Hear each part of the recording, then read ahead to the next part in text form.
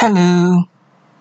This time, we will discuss one of the Form 4 poems, which is The Living Photograph. In this video, we will first look at the meaning of important words, followed by poem recitation, before we will analyze the poem stanza by stanza. Next, we will have an in-depth analysis, and we will go beyond that with some extra analysis before we summarize the whole poem and highlight the lessons that we can learn from the poem. This is the list of important words from this poem. The first one is straight back, pleated, bun, sharp, hunch, awful, unknown, unthinkable, and crinkled. Straight back. Straight back is an adjective to describe a person. It means to have a straight back, not hunch. In Bahasa Melayu, we say belakang yang lurus, tidak bongkok. Look at the picture, right? The one on the right with the green tick, right? That woman has a straight back. While the one on the left, she looks a bit hunched. Pleated. Synonyms for pleated are folded or creased. In BM, it is berlipat. You can look at the picture. Can you imagine berlipat? Right? Usually you will see this in your clothing or maybe your curtain at home. Next is bun. Bun is a hairstyle that looks like a bun. Bun is roti bun, you know, right? Roti bun. Gardenia, that's RM5, that one, right? So in BM, it is sejenis ikatan rambut berbentuk sanggul.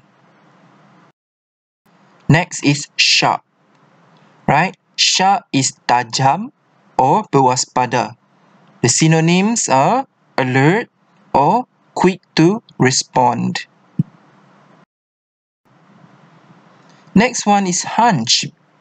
This is the opposite of straight back. So hunch in Bahasa Melayu is bongkok. Or the synonyms in English are bent or deformed. Next is awful. Awful means terrible or unpleasant. In BM, it is teruk, dahsyat, mengerikan. Next is unknown.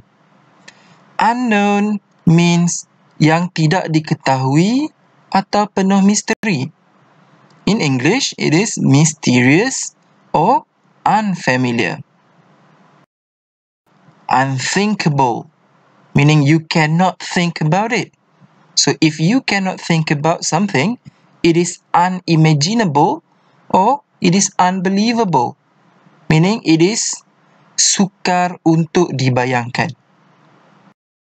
And here comes the last one, crinkled. Crinkled means wrinkle, crease, or wizened. In BM, it means berkedut. Are you ready for poem recitation? You may quietly follow me as I recite the poem. The Living Photograph. My small grandmother is tall there. Straight back, white broderie English shirt, pleated skirt, flat shoes, grey bun, a kind old smile round her eyes. Her big hand holds mine, white hand in black hand. Her sharp blue eyes look her own death in the eye. It was true after all, that look. My tall grandmother became small. Her back round and hunched. Her soup forgot to boil. She went to the awful place grandmothers go, somewhere unknown, unthinkable. But there she is still, in the photo with me at 3. The crinkled smile is still living, breathing. Okay, let's begin our analysis for stanza 1. This stanza is a bit confusing because the points are all over the place, so we should not analyze line by line. However, let's look at the words that I have highlighted. You will notice that there are words highlighted in blue and some words are highlighted in green.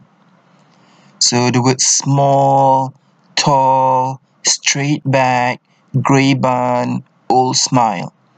These words describes the grandmother's physical appearance.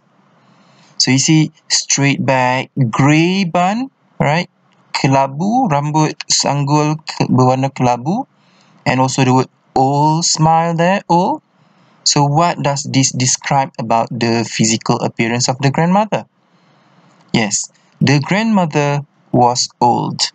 That's all we know for now. So what about the green words?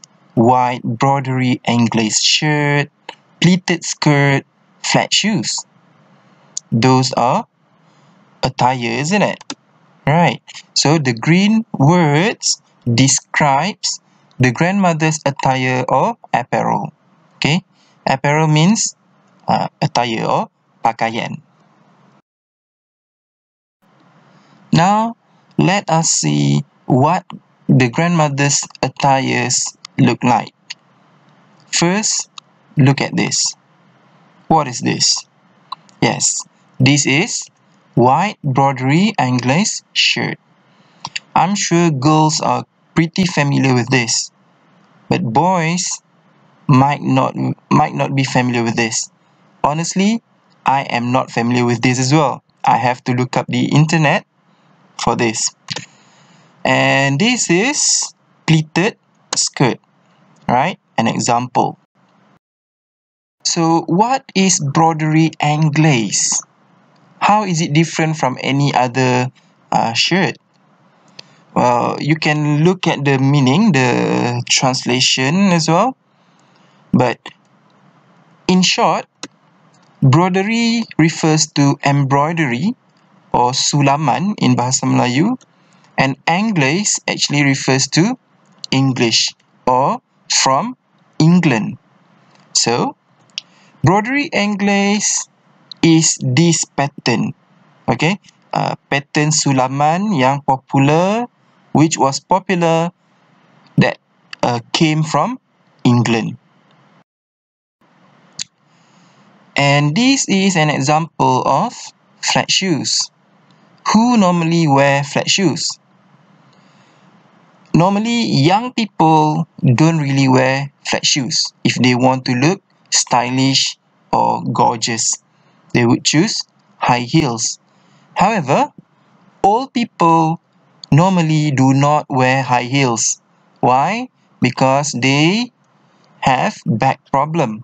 So flat shoes are for people who want to feel comfortable, and it's suitable for people with back problems.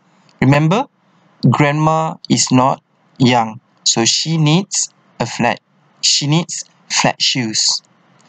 So how do we describe someone who wears a white broderie anglaise shirt, pleated skirt, and flat shoes? Well, she must look posh and elegant, stylish. Now let's continue with our analysis. Her big hand holds mine. Okay, her here refers to the grandmother. Mine refers to the persona's hand. So, grandmother's hen is described as big, which tells us that grandmother must be bigger than the persona. Okay, so big hen shows physical difference. So here we can tell that the grandmother was bigger than the persona. Hence, she looked tall to the persona. Remember the first line of this poem? My small grandmother looks tall there. So, the grandmother looks tall. So, grandmother is bigger than the persona. So, that's why grandmother looks taller. So, well, we will talk more about small and tall in extra analysis later. Next, we look at this line. White hen in black hen. What does it tell us?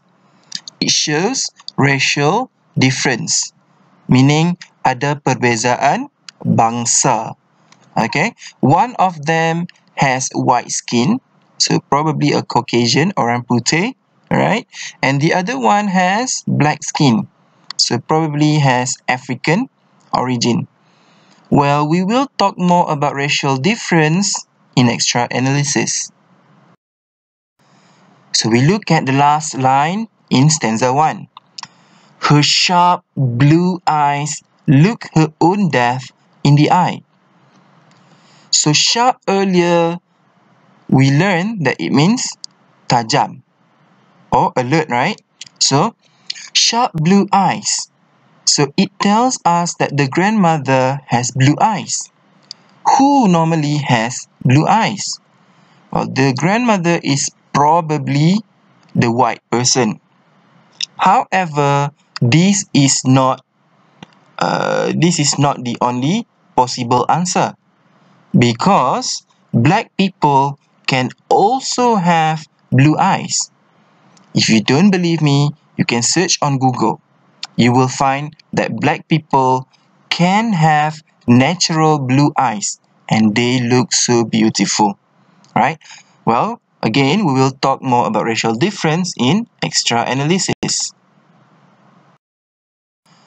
So, we see here, her sharp blue eyes look her own death in the eye. So, someone who has sharp eyes, meaning they are always aware of their surrounding. So, look someone in the eye, right? This expression in English means to look directly at someone without showing embarrassment, fear, or shame. In other words, when you are able to look at someone straight in their eye, it means that you are brave. So, the grandmother was not afraid of death. Earlier, we know that she was old, but if you are not afraid of death, it means that you must be healthy. So grandmother, even though she was old, but she was healthy. So, to summarize stanza 1, the persona remembers the grandmother when he or she looks at an old photograph. Remember, we do not know whether the persona is a boy or a girl because it was never mentioned in the poem.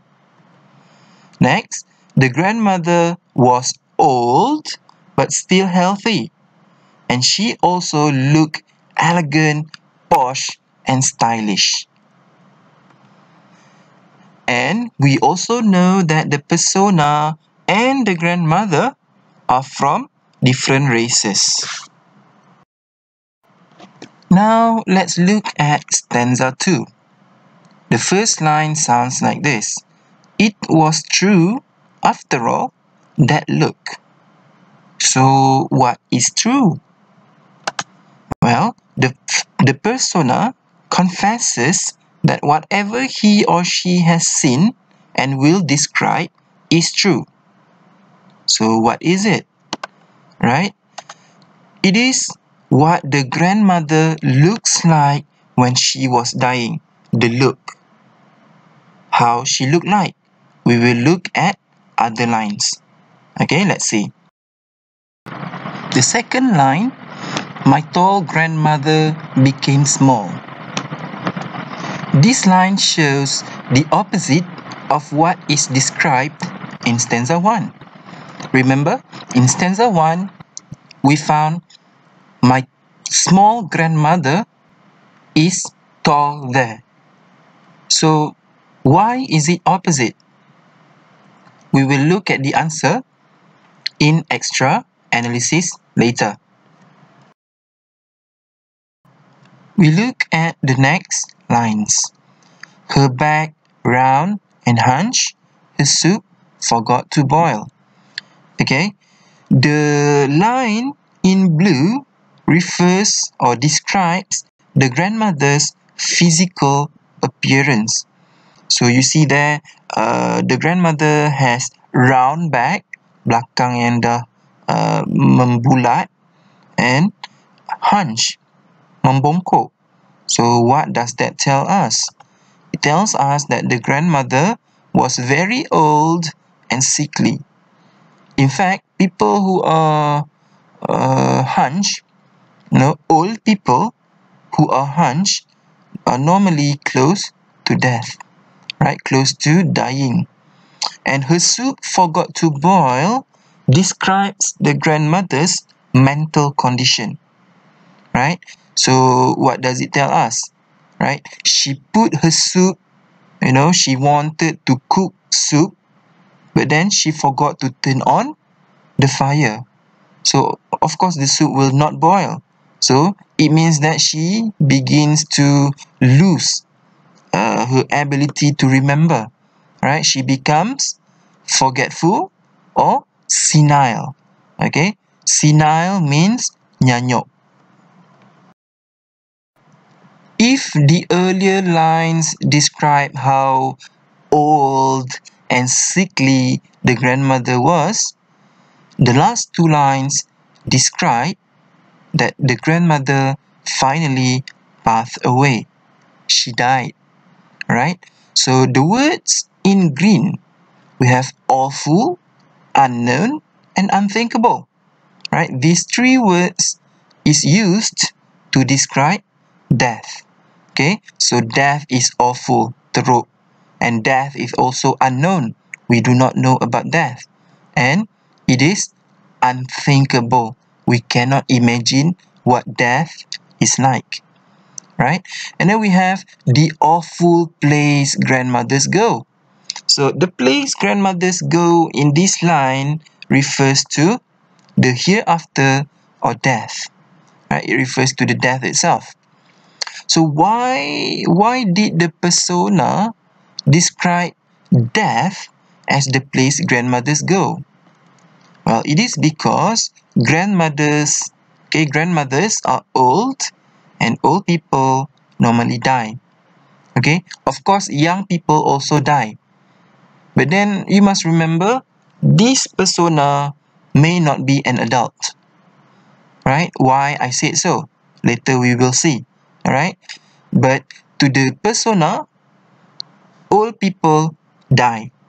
And when they die, they go to the same place. So that's why the place grandmothers go refer to death. Now let's look at stanza 2, summary. The persona recall memories of the grandmother in the past. The grandmother was no longer healthy. Remember earlier in stanza 1, grandmother was old, but she was healthy. But now, she was frail and senile. Okay, frail means lemah. Remember in stanza 1, the grandmother looked death in the eye. She was not afraid of death. But now, she is frail and senile. And finally, the grandmother passed away. Now, let's look at the last stanza. Okay, we look at the first line first. But there she is still. Where is there? Remember in stanza 1 earlier, my small grandmother is tall there, right? So here, we find the word there again. So where is there? There refers to the photograph. So there meaning in the photograph, right? The picture of the grandmother. Okay, in the photo. See, that is the answer. In the photo. But there she is still in the photo with me at 3. So we know here, we now know that the persona in the photograph, he or she was 3 years old. Okay, so 3 here, at 3 here refers to the age of the persona when the photo was taken. And let's look at the last line of stanza 3. The crinkled smile is still living, breathing. Okay, this line tells us, to the persona, the grandmother is still alive even though she has passed away. Remember earlier in stanza 2, grandmother finally passed away, right? So even though grandmother is dead, but to the persona, the grandmother is always alive. You know, she is in the picture, and to the persona, it feels like the grandmother is still alive. So let's summarize stanza 3. Okay, even though the grandmother has passed away, she is still alive to the persona. It is because the photograph they took together will always remind the persona of the grandmother. Are you ready for an in-depth analysis of this poem? Well, I hope you're ready, because I will start now. Alright. This poem is interesting because the poet plays with time using different tenses. Let's look. Right? In stanza 1, the poet used present tense, while in stanza 2, the poet used past tense. And then in stanza 3 again, the poet used present tense. Why did the poet use different tenses in this poem? I will explain to you soon. Right? So let's look back at the stanzas in case you did not pay attention earlier. Right? So stanza 1, my small grandmother is tall there. You see, there is present tense. And then straight back, white broderie English shirt, pleated skirt, fat shoes, grey bun, a kind old smile around her eyes. Her big hand holds mine. So you see, again, in this stanza, it is present tense. White hand in black hand, her sharp blue eyes look her own death in the eye. So you see, present tense in stanza 1. Let's look at stanza 2. It was true after all. Okay, past tense. My tall grandmother became small. Again, past tense. Her back round and hunched, her soup forgot to boil. Okay, forgot is past tense for forget. She went to the awful place grandmothers go. When is the past tense for go. Okay, now let's look at stanza 3. So in stanza 3, again, you see here, but there she is still. Okay, back to present tense. In the photo with me at 3, the crinkled smile is still living, breathing. So you see, stanza 1, present tense, stanza 2, past tense, and stanza 3, again, present tense. So why? Because by using different tenses, the poet created flashback effect for the readers. Remember I said that this poem is interesting? Because reading this poem is like reading a short story. You don't believe me? Let's see. So, to better understand this poem, let's put you in the persona's shoes, right? So you will be the persona. Are you ready? Okay, if you're ready, now imagine this, right? You are going through some of your old stuffs and then you found an old photo album. What would you normally do? Yes, normally you would browse through the photo album, don't you? Right, you will flip through page by page. And then you found an old photo of your late grandma. What would you do? Yes, you will look at it. Not just look at it, you will look at the details. You will look at what the grandma wears, how she looks like, how beautiful she looks, right?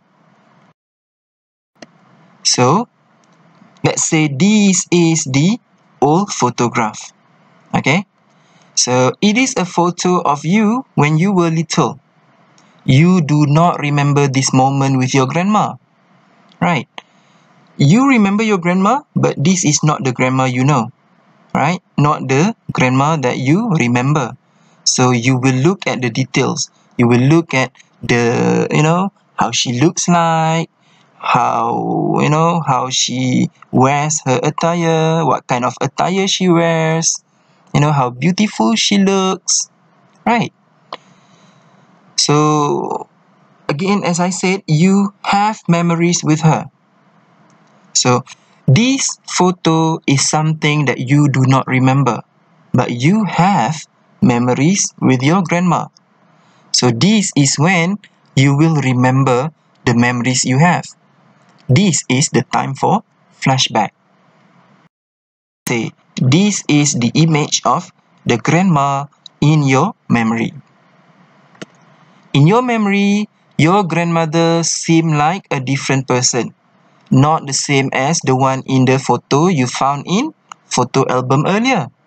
Right, in the photo album earlier, she looked much younger, she looks happier, healthier, but the one in your memory is probably a grandma who is weak, senile. In fact, you might have witnessed her death. Right. Do you like the memory of your dying grandma? Well, I'm sure nobody likes memory of someone who is dead, especially if you have witnessed that they died when they were dying. So if you do not like this memory, you want to forget it. So how? How would you do that? Okay, you will snap out of your memory and come back to the present.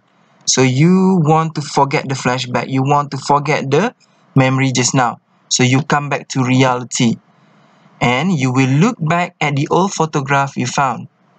Yes, this photograph.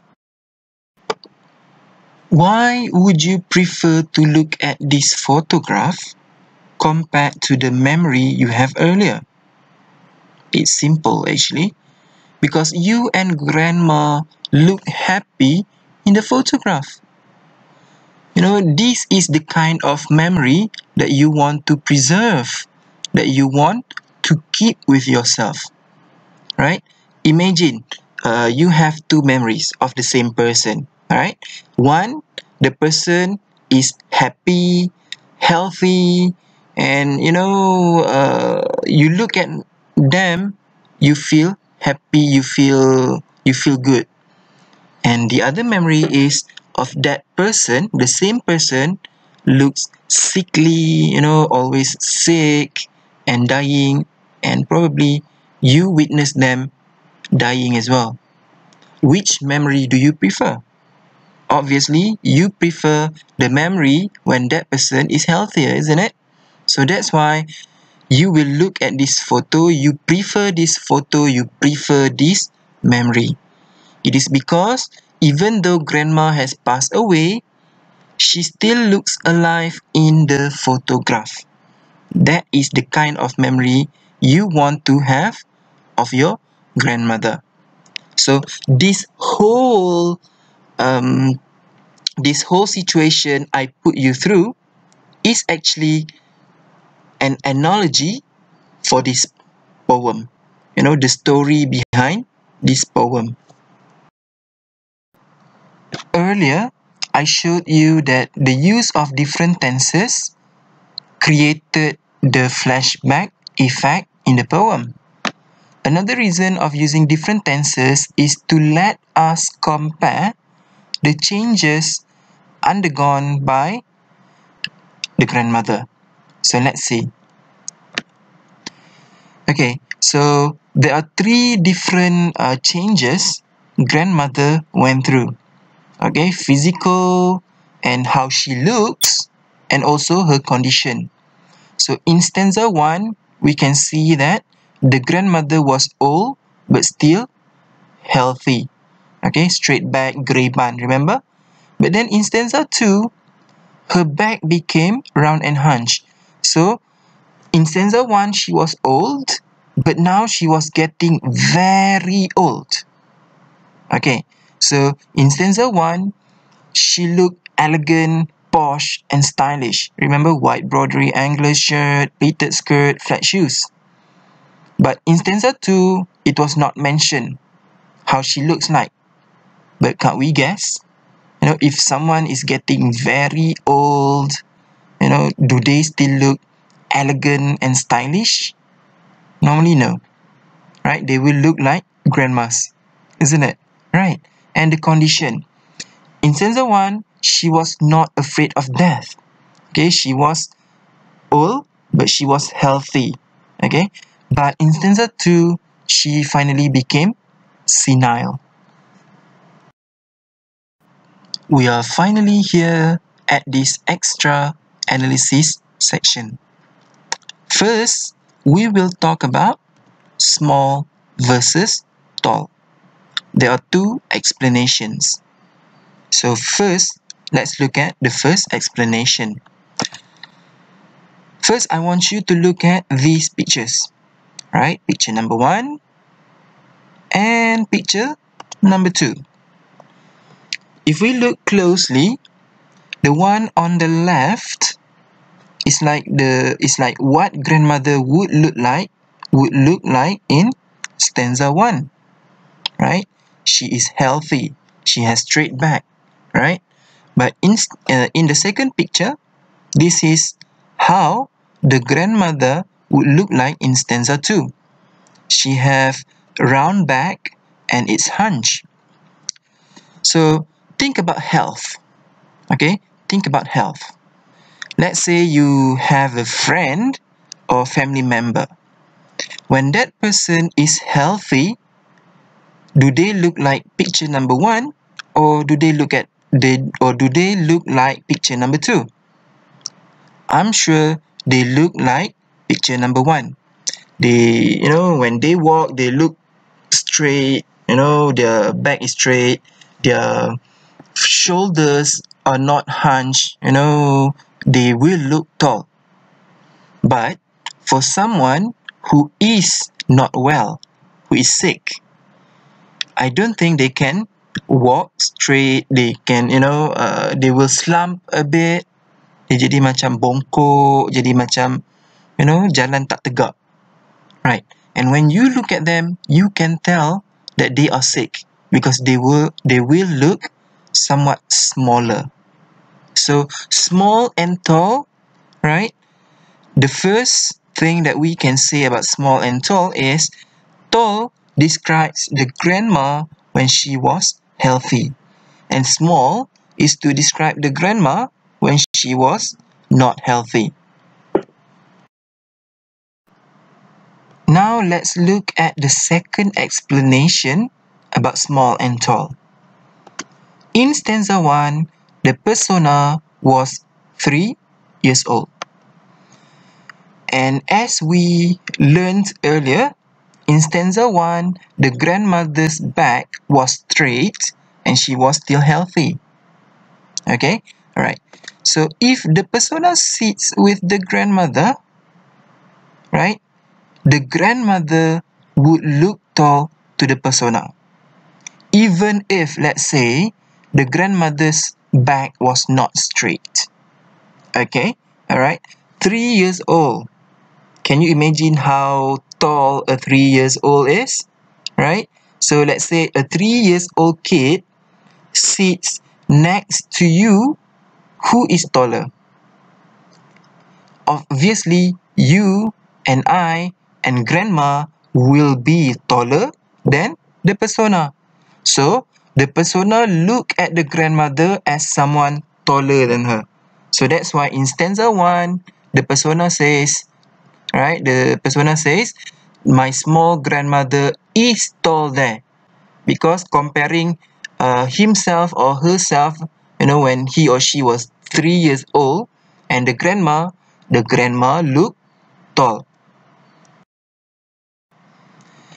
In stanza 2, which is a few years later after the photograph was taken, we can assume that the persona was probably in his or her early teen. Okay, early teen is around 12, 13, 14, 15 years old. Why would I say that the persona is around that age? Because if we look at the poem, the words being used are not that difficult. They are simple words. And normally simpler words are used by young people. So look here, right? A few years later. So now the persona who was 3 years old in stanza 1 now is, let's say, 18, 15, 16 years old, right? So, and now, after a few years, the grandmother is now, sick, and her back became round and hunched. So, if we were to put the persona next to the grandmother would look small to the persona, right? Let's say you sit next to someone with hunched back. Which one is taller now? Are you or the hunchback person? Obviously, you will be taller. So if you are taller, meaning the person with hunchback is small. So that's why in stanza 2, my tall grandmother became small.